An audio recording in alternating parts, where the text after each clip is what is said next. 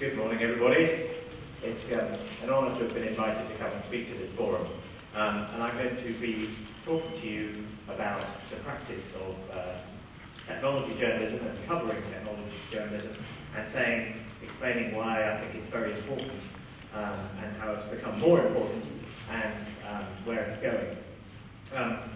So what I do is I am the business editor at The Economist, and I also run our technology quarterly supplement, which covers emerging technologies of all kinds. And that means that all of the business and the technology coverage at The Economist goes across my desk and through my brain. If you're not familiar with The Economist, it's a global news weekly. The idea is that if there was only one magazine you could have sent to you on a desert island, that you would choose The Economist because it would have everything you needed to know about the world every week. We have 1.4 million circulation, and most of our readers are in North America and in Europe, but some of them are in this part of the world, but not that many.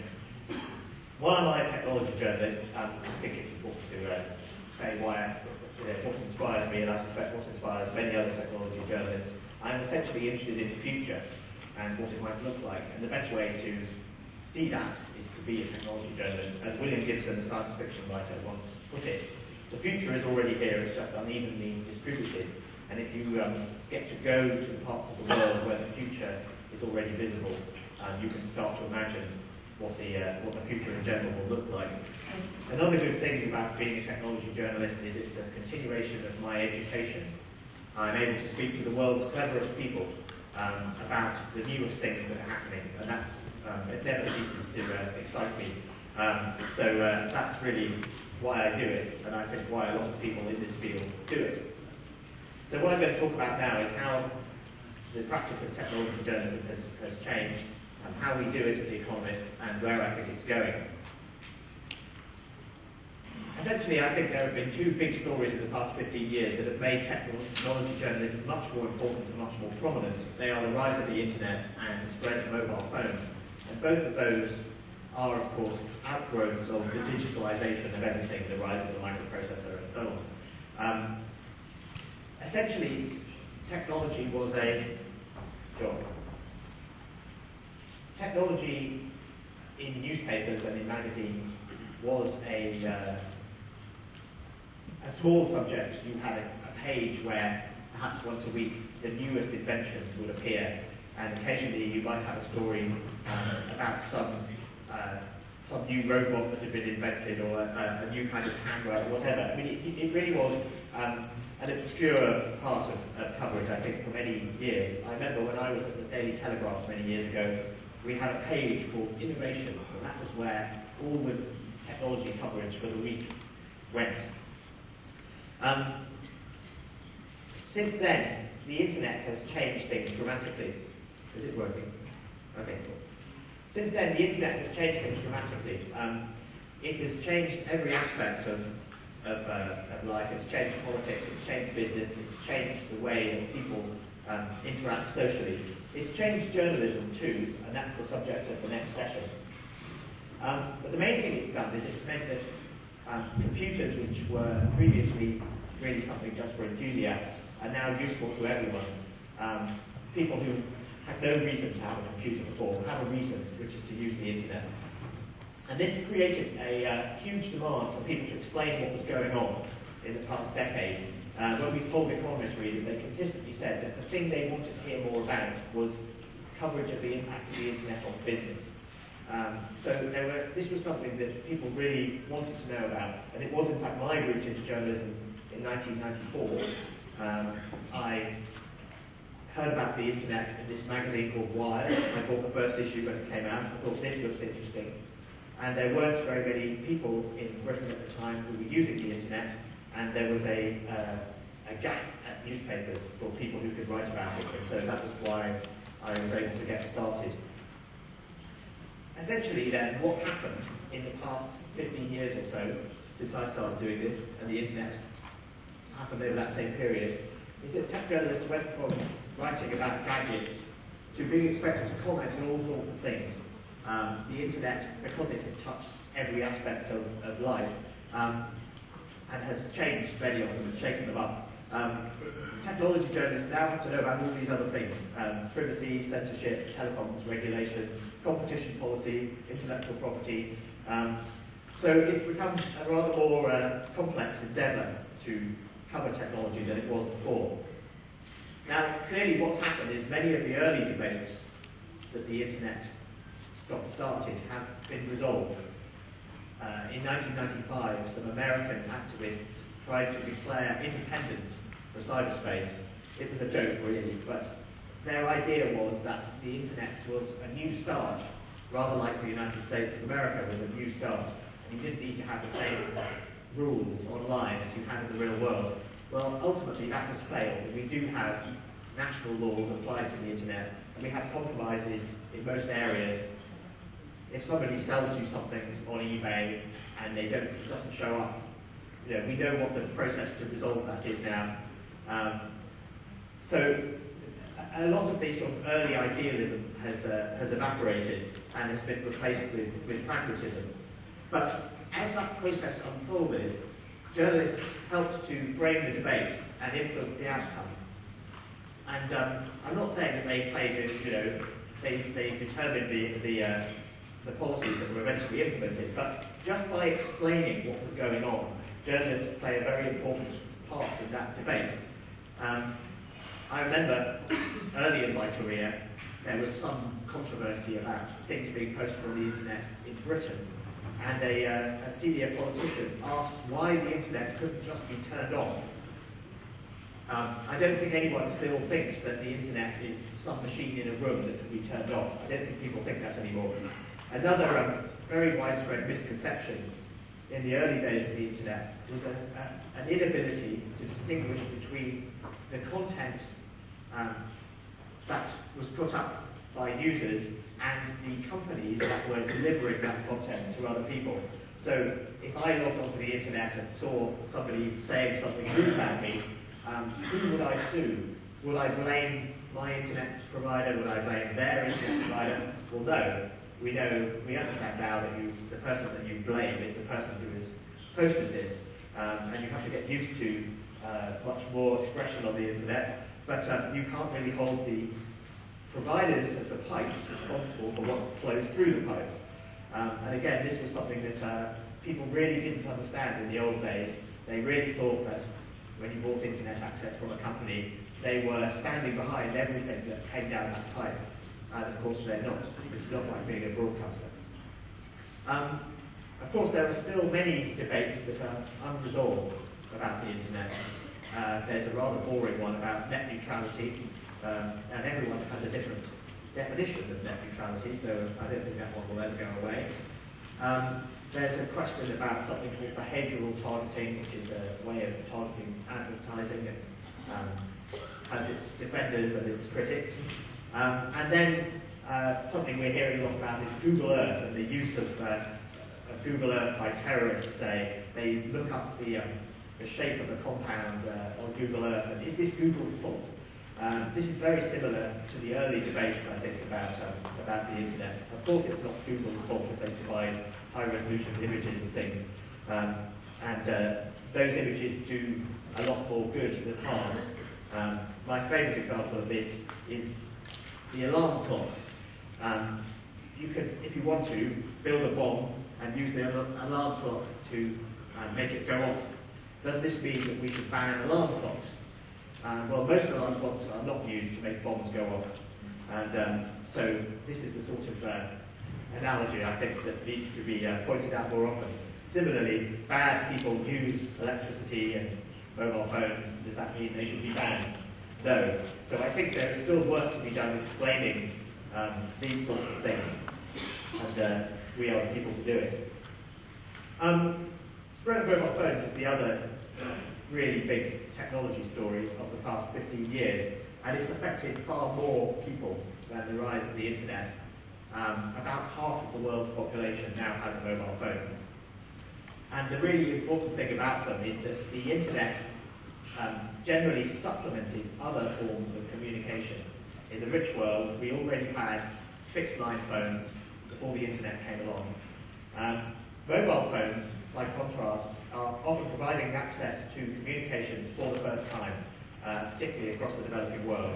And that has far greater impact because it puts people on the communications grid. And so I have argued consistently in The Economist that the real digital divide, the digital divide we hear a lot about, is usually defined to be the fact that most people in the world don't have access to the internet through a PC. But I think the really important divide is access to communications in general, and the phone is the main way that's being extended. So here is a boy in Africa who has a phone made out of mud. This is what he aspires to, having a phone. Africa is now the fastest growing region for the spread of mobile phones. The reason this is such a big story is because of the direct economic impact of the phones. They substitute for poor infrastructure, so they can save you a wasted journey, or make up for the fact that there's no postal service. So there's the example of the shopkeeper in Afghanistan. When he goes he's out of the country, when he goes to Kabul to buy supplies for his shop, anyone who goes to his shop will find that it's closed, and they will have wasted their journey. But if they text him first, they can find out whether he's going to be there or not. Another good thing is price discovery and market access. The classic example there is fishermen in Kerala, and essentially they catch their fish off the coast, and they then call markets along the coast to see which markets are still in need of fish, because if they drive to a market and all the customers have already bought fish, they won't be able to sell them, and it will be too late to drive to another market, to go down the coast to another market, before the fish spoil. So there's a lovely natural experiment that's been conducted in Kerala where the extension of mobile phone coverage has led to a fall in the price of fish, a reduction in the wastage of fish, and an increased profitability for the fishermen. So everybody wins, and that's the sort of thing that extending communication does. And there are some very exciting new things that mobile phones are doing with mobile banking and money transfer and so on. And the poster child there is M-Pesa in Kenya. And it's very interesting that this is a technology where the developing world is far ahead of the developed world. Almost nobody does this sort of thing with phones in the West. And in fact, we could learn a great deal from the experience that M-Pesa has in Africa. Here's my favourite statistic on this, which we published first in The Economist in 2005. An extra 10 mobile phones per 100 people in a typical developing country leads to an extra 0.6 percentage points in GDP growth. And this is a favourite statistic of Bill Clinton. He loves to quote this one. But that sort of puts in black and white what a lot of anecdotes also support. Well, what does this mean for tech journalism? Well, this is again a field where I think it's very important that the issues and the arguments are well explained. All governments claim that they are in favour of growth and in favour of connectivity, but many governments have policies that actually prevent the spread of these technologies, or don't do everything that they could to encourage it. And mobile phones are a very good example of this. Governments don't really have to do anything for mobile phone networks to appear in their countries. Private firms will build them if they're allowed to.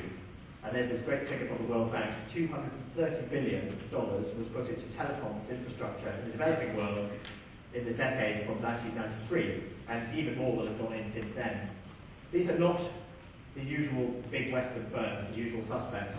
An awful lot of those companies were afraid of doing business in Africa, in Central Asia, in the Middle East, and so local champions have popped up instead. And the key to all of this is deregulation and issuing licenses so that competitive operators can enter the market. If you consider Ethiopia and the Democratic Republic of Congo, for example, both have about the same GDP per capita. It's about $100 a month, I think. The DRC has a mobile phone penetration of 10.5%, and Ethiopia has a mobile phone penetration of about 1.5%. And why is there this difference? Because it's not that the people in the DRC are richer, And it's simply because there are 4 operators competing in the DRC, and there is only one, the government monopoly, in Ethiopia. And it's very badly run. They ration the SIM cards. There are riots when they issue new ones. It's hopeless. And if you allow competition, you will get more investment in infrastructure, and you will get lower prices, and you will get greater adoption. And perhaps the best example of this is Somalia, where there is no government to speak of, and the mobile phone penetration is 7%, far higher than in Ethiopia. So actually, that shows you, I think, that the government can get in the way here. In Somalia, the operators even got together and formed their own regulator because they needed to control the allocation of the spectrum, and there was no government to do it. So I think that shows you that the wrong government policy can actually be worse than not having a government at all when it comes to promoting the spread of communications technology. Many governments in developing countries have also imposed luxury taxes on handsets. Ethiopia has done that. And this is the idea that since only the rich can afford mobile phones, a good way to tax the rich is to tax mobile phones. This becomes a self-fulfilling prophecy because it then means that poorer people can't afford them. But if you actually encourage the spread of mobile telecoms, it can be a big contributor to government taxes. And in fact, it's the largest contributor in many developing countries. It's 14% of tax revenues in Afghanistan. So done right, mobile telecoms can drive the economy, can benefit the government, can benefit people. It's all a matter of getting it right. Now, unlike with the internet, there is not a thirst to have this explained. So people were coming to us at The Economist and going to newspapers and saying, we don't understand the internet, please explain it to us. In this case, this is with mobile phones, this is something I think needs better explanation. Sometimes people aren't asking things to be explained to them, but it's very important that they are. And it's a case where technology overlaps with economics, with regulation, with development, and I think reporting it accurately is more vital than ever. So those two examples, I think, show you how technology journalism has become much more important than it used to be. It's no longer just writing about new gadgets. It really does touch on issues of global importance, and it's very important that we get it right. So I'm going to go over quickly how we do things at The Economist. I'm not saying that we get everything right, and I'm not saying that all publications should do it the way we do it, but people do seem to like the way we do it. When I speak to scientists and technologists and say I'm from The Economist and I want to write up your work, they're often very pleased and they're very keen to talk to us, partly because we get it right, we explain things properly. Very often it's because our explanation allows them to show their friends and their family what they do. We explain what they do in terms that can be understood, and very often they like that. And also, we keep them up to date with developments in other fields. There are so many fields of science and technology now that it's very difficult to keep track. We provide the service of looking across all these developments and saying to people, this is what we think is really important. So essentially, I think we try and do 3 things with our coverage. We try to be broad, and we try to place things in context. We try to be deep, and we try to do things in a more detailed way, and we try to be a filter. So being broad, essentially we try to look around the story, provide an overview of the field, look into other industries, and do international historical comparisons. And the idea in all of these cases is to avoid hype, and to avoid the idea that whatever the new thing is going to save the world or change everything, fix all sorts of problems. I think if it's much more credible if you put things in context. So, for example, what other companies are doing such and such, whatever new thing it is? How long has the idea been around? What is new? If you've covered technology for a number of years, you will see the same stories coming around and around, but it's always such and such is going to be the next big thing. There are lots of technologies that have struggled to get off the ground, and maybe they will eventually. One technologist once said, it takes 15 years to have an overnight success. And I've certainly seen some technologies like biometrics or fuel cells have been about to take off for years and not really done so. Video conferencing is another example. People are always saying, yes, it's being much more widely adopted. And now maybe it is, but it's taken a long time. So I think when presented with a piece of news from one company doing one of these things, it's very important to look at how many other people are doing it, how long they have, and what's really going on. It's also very useful to, I think, compare industries. It's very interesting to compare how clean technology is developing now and how that compares with the dot-com boom from 7 or 8 years ago. Airlines and telecoms have a lot in common. They're both networks, and you've got low-cost airlines and you have low-cost telecoms. People have tried it. So I'm very interested in these sorts of comparisons between industries, and I think they can help you to evaluate whether a new technology is really important or not. I'm also very interested in international comparisons. This is something we specialise in at The Economist. So those examples I just gave you about mobile phones, you can understand how these things work and what's going on much more easily if you compare the situation in one country with the situation in another. And if a new policy is introduced and the government says this is going to do this, that, and the other, you can say, well, is that true? How has this worked in other countries that have tried this policy? And so forth. So we're very keen on this sort of cross-border comparison at The Economist. For example, how did 3G work in Japan? They were the first country to have 3G, and I went there, and nobody at all was using the video telephony feature on the phones. And it was obvious that no one was going to use it. And now lots of us have these 3G phones, and almost nobody uses the video telephony feature. So it's one of these examples of being able to see the future in a particular part of the world. Broadband in South Korea is another example. The government made it cheap and everyone adopted it. And that told you that the only reason they weren't adopting it in other countries was that it was expensive, not because there weren't new applications that had to be invented. They came along later. So these sorts of comparisons can be very helpful. And my favourite example of comparisons for evaluating the value of a new technology is historical analogies. And the one I'm most associated with is that between the telegraph of the 19th century and the internet at the end of the 20th century. All sorts of claims were made about the telegraph when the network was built in the 1850s to the 1870s. People said it would lead to world peace, and there were hackers, and there were online romances, and there were all sorts of things that have subsequently happened on the internet, and that, I think, provides a very useful set of tools for evaluating claims that the internet will, say, lead to world peace. I don't think it will. When it comes to the depth of our coverage, essentially we try to go one level deeper than other news organisations. We think our readers have an appetite for an extra level of detail, and that it can be provided without having to use more complex language. So this is the sort of the example of a paragraph about how lithium-ion batteries work. I'm not going to read it out, but going in, I think, and fine-tuning this paragraph that explains the detail of a technology is one of the most enjoyable parts of technology journalism.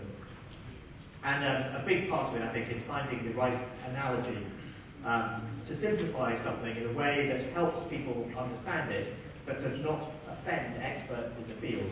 And very often, the way to find that analogy is to actually discuss it with the experts themselves. Here's a very nice example from the world of mobile phones, which I cooked up with Roberto Padovani of Qualcomm. So there are three main ways you can sprinkle mobile phone calls through the air, and one of them is rather like people at a party taking turns to talk. Another is like people speaking at different pitches, so you can distinguish different speakers. And another is like speaking different languages, and that's the technology that we're all using today, that's used in 3G. Another thing we do is we boffinize stories, which means we send them to the experts, or at least we send the paragraphs of explanation to check that they're accurate. And this is good because more accuracy means that people are more prepared to talk to us in the future. And when boffins start to try and steer our coverage, and if we're critical of a particular approach and they think that's unfair, of course we have the right to ignore their comments if we choose. So we are not giving them approval over our copy, we are merely asking for their comments, and I think that can be very helpful in technological explanations. But I think one of the most important things we do is to ignore stories. Some things just aren't important.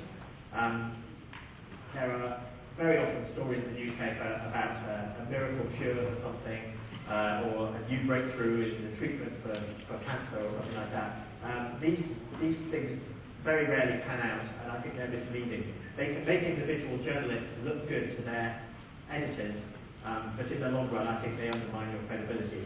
So very often not covering them is a service to your readers, and that's what we do. Another form of filtering is deciding, given the enormous level of spending on public relations in technology, what's really important.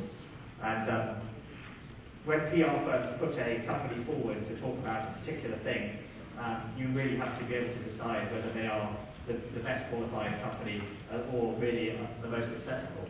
And good PRs, I find, will admit that their clients actually have rivals, and they will. We tend to cover fields rather than companies, so instead of writing about a company that makes fuel cells, we will write about the field of fuel cells, and that will involve several companies. And good PRs will be prepared to accept that and say, yes, the other people in this field are these people, and will accept that they will have to be mentioned as well.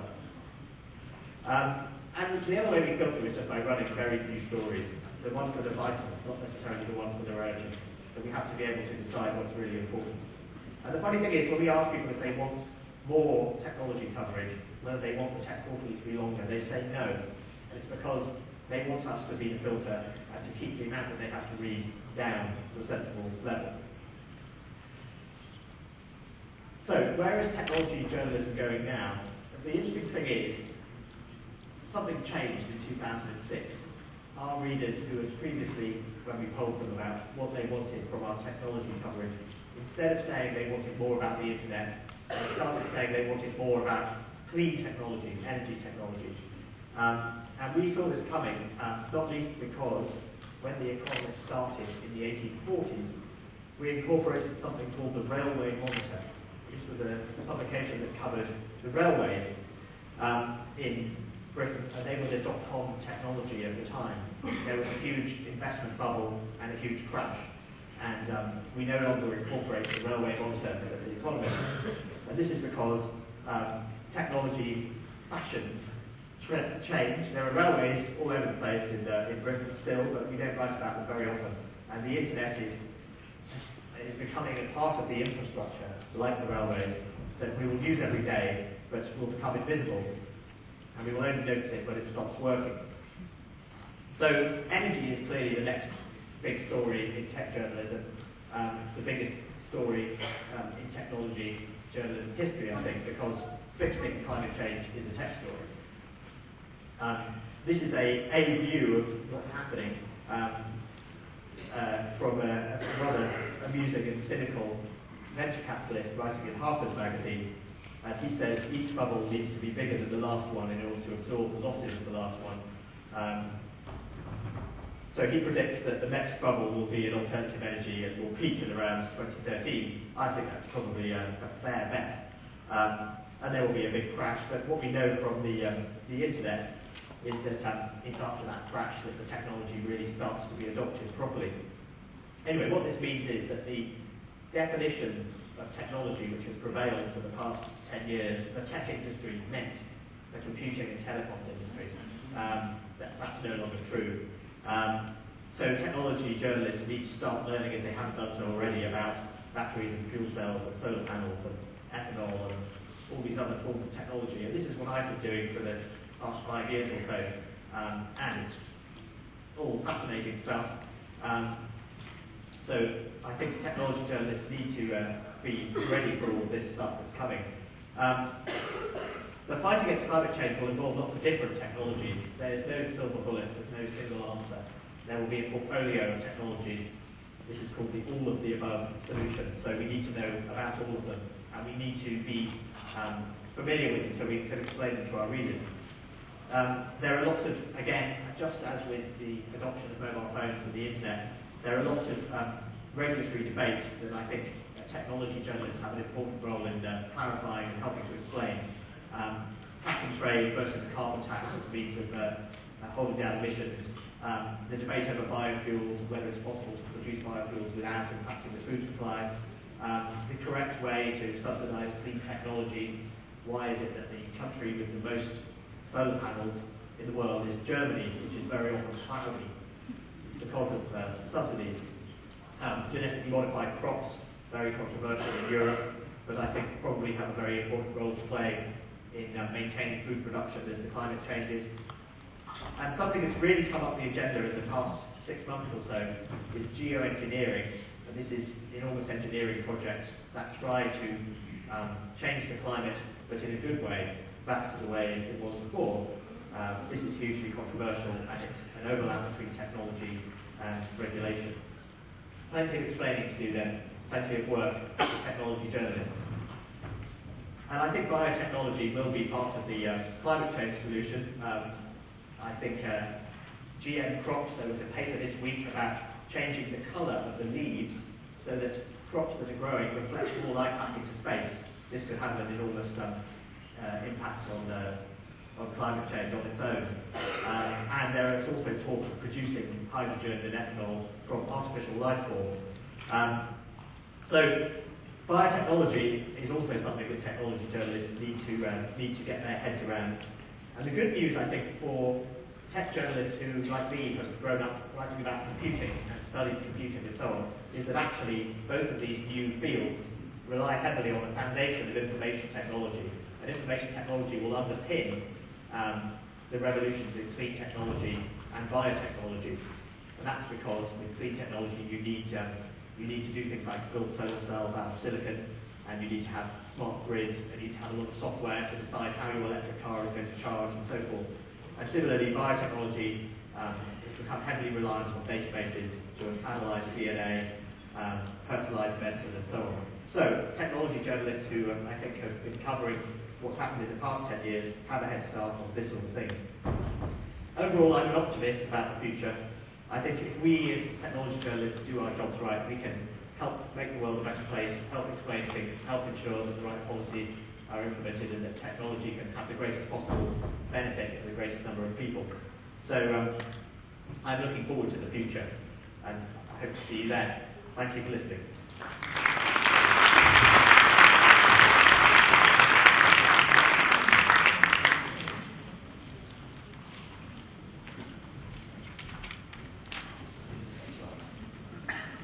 Thank you, Tom. At this point, we're going to take some questions from the audience. We're going to have people passing mics, so please raise your hand if you do have a question. Also, if you'd like to submit a question in writing, please write it. We'll have people collecting the questions, and they'll bring them up to me, and I'll ask them of Tom.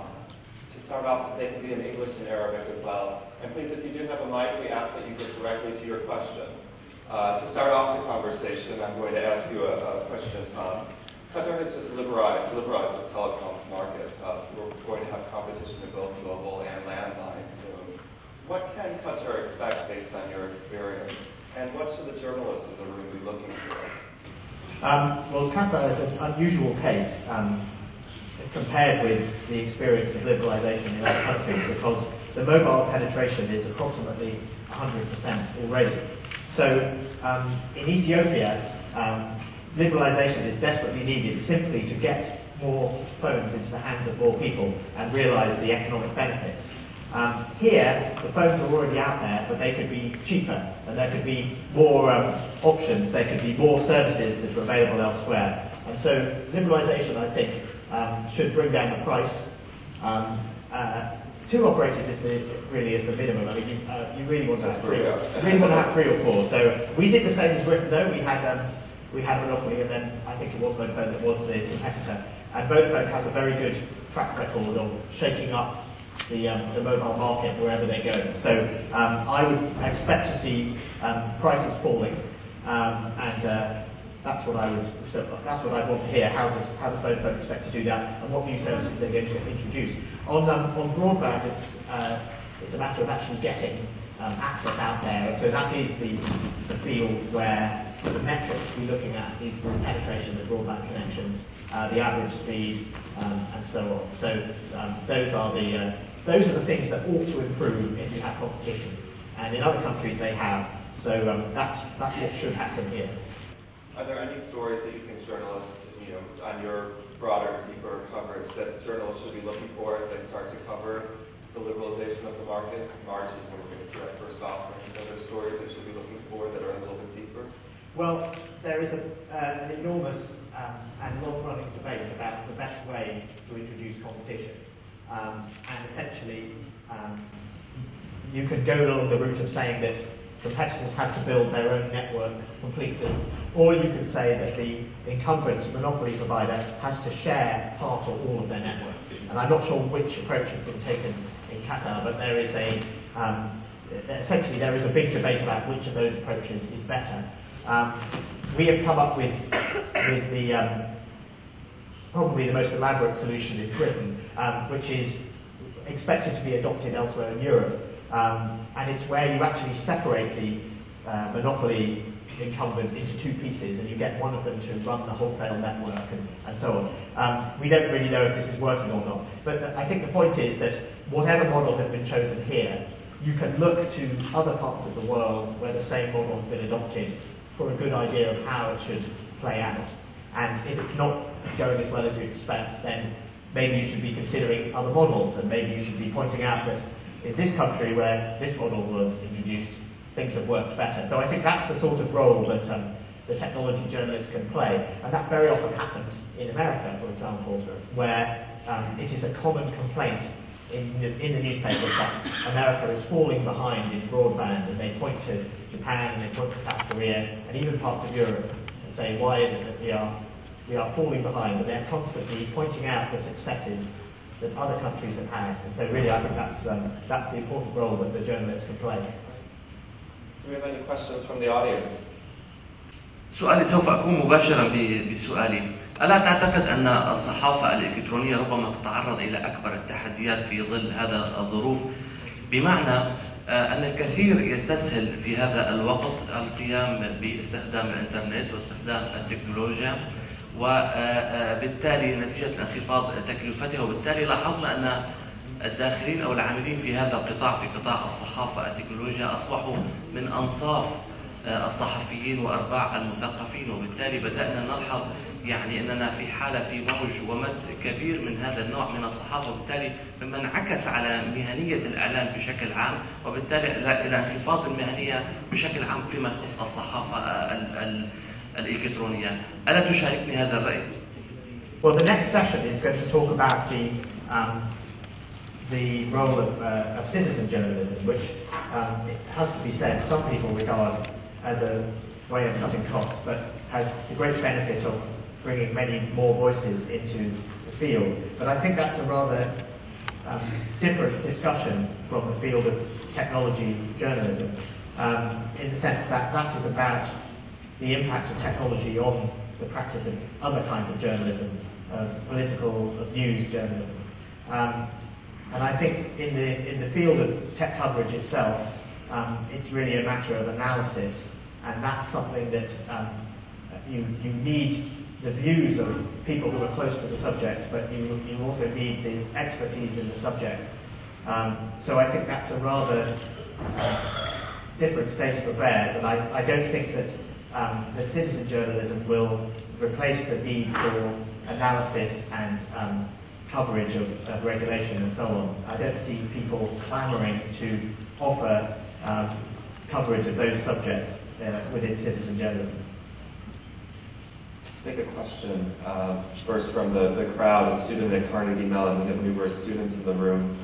What would you advise students who are considering technology journalism as a career in terms of their academics and also extracurricular activities as they prepare for a career in journalism?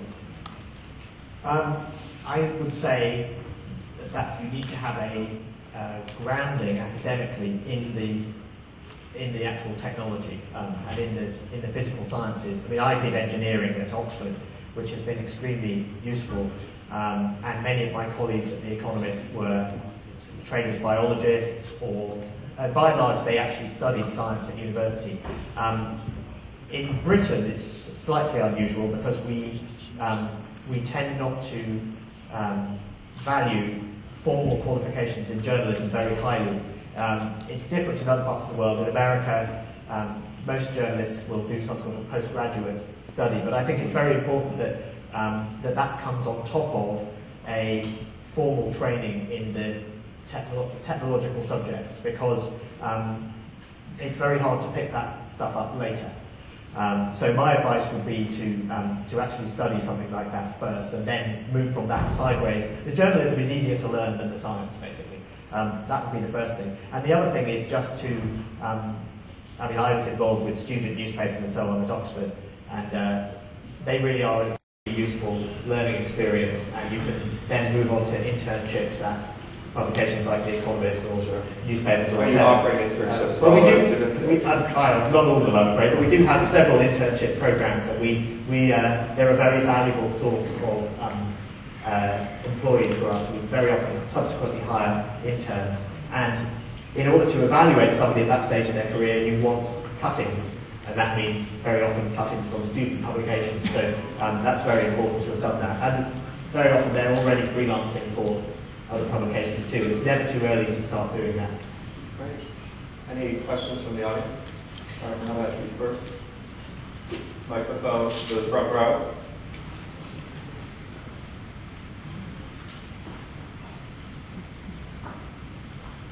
Thank you for your informative lecture. You mentioned that the internet will not make peace in this world. I agree with you.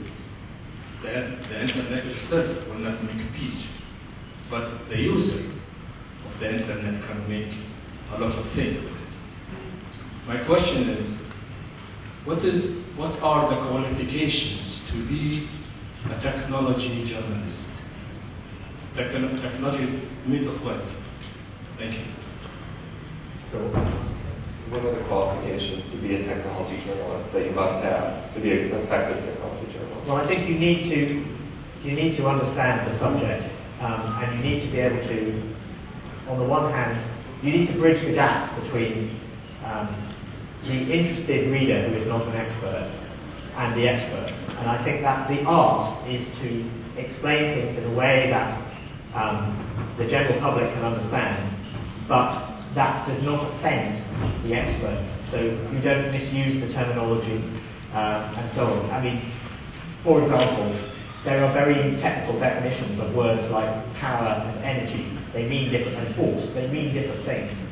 And if you are trained as a scientist, you know that, and you can then write an explanation that is comprehensible to somebody about how something works, that doesn't have the scientists who have done the work frowning and tut-tutting. And I think that is ultimately the qualification you need. Now, some people will get that. Some people are able to do that, and some people learn to do it, and some people are trained to do it. But really, how you get there doesn't matter. I think our role is to bridge the technical, difficult subjects, whether it's regulation or actually how the technology works, with the general public, who will be the users and the consumers and the voters or whatever, who decide what spreads. So I think that's the most important qualification, being able to bridge the gap. Man, you have a question? Tom, you talked about access to technology in developing nations, in particular mobile phones. What's your view on the movement in some countries, in developing countries, for the access to computers, so the low-cost computers, the $100 computer, as they call it? Do you see that as something that can really take hold? Or perhaps my view of it is, well, it's one thing to give them a $100 computer, you've got to connect it to something interesting and to something useful. Where do you see that movement heading? I am very sceptical about the $100 laptop. Not because clearly mobile phones are the first step, and access to the internet through more advanced devices with bigger screens is what comes later. But the $100 laptop project in particular is engineers trying to solve a problem that is not an engineering problem. Carpet bombing Africa with computers is not going to make much difference. You can't use a computer if you can't read, and you can't use it if you haven't got electricity or if you haven't got the rule of law. And the shortage of computers in Africa and other developing nations is a symptom of other things. So the people behind that particular project are disciples of a philosopher called Seymour Papert, and he believes that if you give people computers, they don't need teachers. And I just think this is nonsense. I think you need teachers, and you need schools, and you need books. And later on, you can do the computers, but just to try and short-circuit development by doing lots of computers is just silly. So the great thing about phones, mobile phones, is that they spread on their own. They already cost less than $100. They cost $20, the cheapest ones. And they have very clear benefits. And in fact, you don't even need to be able to read and write to use one. So in parts of the world, there are text message interpreters who will send and receive a message for you. So they can read and write. And of course, to talk on the phone, you don't need to be able to read and write. So I just think the phone is the technology with the greatest potential to advance development. And once people are wealthier, they can start to do things like buy computers. The other funny thing about the $100 laptop is that the project has failed. They basically shut it down this month. But it sort of succeeded because it encouraged other companies to make very cheap laptops. And these very cheap laptops, the netbooks, are now the fastest growing part of the market. And people are buying them. They cost a bit more than $100, but they're spreading on their own through market forces. You don't need to have people from MIT telling you how to do things. The market can do this. Great. We're just going to take one more question, and I'm going to take it from the audience written. Sorry that we're running out of time. But don't worry, if you didn't get to ask your question, Tom's going to join us for lunch, and we'll also have a coffee break where you can ask your question directly of him. This question comes from one of the PR professionals in our room. We have a number of them here. What do you think the relationship between PR professionals and the media is going to be like, considering the new trends and emerging technology, especially things like new media? Yeah. I remember I read a debate online saying, will blogging kill PR, or will PR kill blogging? I'm not sure either of those is true, but I think the role for PRs to connect companies to journalists is less important than it used to be, in the sense that you can find companies and contact them directly much more easily.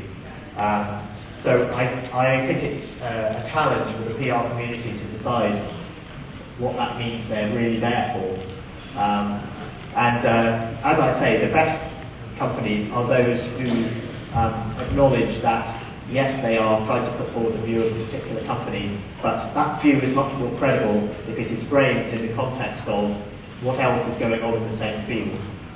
So the PRs that I have the greatest respect for are those who are not afraid to admit that. But I think it's a difficult time for PRs, and it's I'm very pleased that it's not my job to make their lives easier, because their lives are getting harder. PRs often say to me, how can we get stories into the Economist? We don't say what our future stories are going to be, for example, which makes it very difficult for them.